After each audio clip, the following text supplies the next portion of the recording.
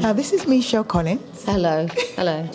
Now, I'm sure, Michelle, you've done millions of interviews over the years. A few. Yeah. I mean, I always... Not with someone dressed like this. She's not as dynamic and as stunning as you, but Thank hey. you, Michelle. It means a lot coming from you, believe me. I mean, I've watched you over the years, obviously, in EastEnders and things like that. In fact, I've heard you're back in it. I am back in it, yes. After 25 years, I am back. I've been back for about, on screen for about 4 months, I think, yeah. Incredible, incredible. Now, obviously, you've played a... Oh my God, amazing! Thank you. Obviously, you've been contributing to the industry for many years, and I even watched your film that was screened, and it really, I mean, that must have taken something out of you, because I felt you when you doing that. I mean, what did that take from you when you actually done that movie, would you say?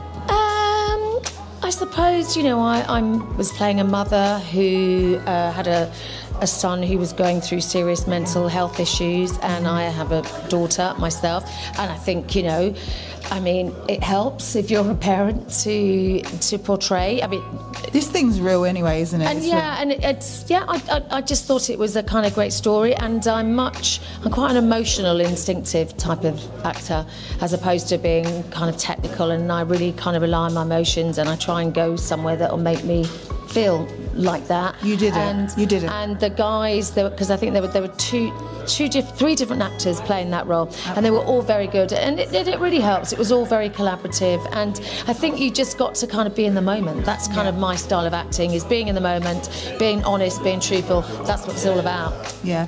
I mean, the sincerity and the integrity really did come across. It really, really did. And I think the bit that even captured me is when he ran back going, "Mum!" Yeah, I know. It's kind of heartbreaking, wasn't it? Yeah. And you know, you kind of have to picture yourself in situations like that, and I've actually been in myself. I've had friends who've been in mental health units, and they're not nice places to be. They really aren't, and you don't want to leave your loved ones. I mean, yes, some of them are, and they go there for a reason, but you don't want to leave your loved ones there. It must be really, really hard. Sure. But I think a lot of people, his film was great, and I think a lot of people, it was hard for him to do, Andrew, because it was his story, and he's playing himself. Wow. Yeah, so I think that's the hardest thing to do, isn't it? You know, I wasn't even aware of that, to be honest. Yeah. So I'm going to be interviewing him later. Yeah, oh, are you? Yeah. Well, I honestly can say, because I'm an actress, well, nowhere near like as good as you at this stage, but I'm getting there.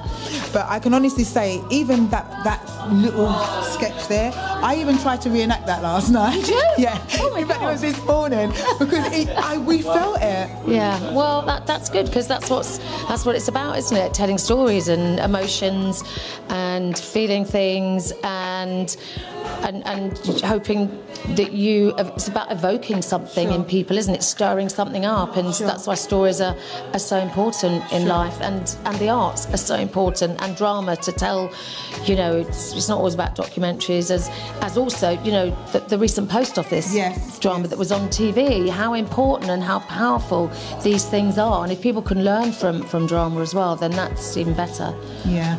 I've got to ask this, but where are you going for the future, Michelle, if you don't mind me asking? What would you say for the future? Because you're very talented in many areas by the looks of it as well. I've done a few independent films which are coming out. I've got 3 actually coming out, which I've done over the last few years. Awesome. I've got my own production company, and I'm kind of I've produced my own short, which won quite a few festivals. I produced a play at the Park Theatre. So I'm kind of, you know, I have my other hat on as well. So I really like producing, not so much directing, but I like getting people together. I like being kind of collaborative in that kind of sense. I'm very much a doer. I can't sit still. I'm not very good at sitting still. I'm encouraged and inspired, and those that are watching, I'm sure they were feeling exactly the same.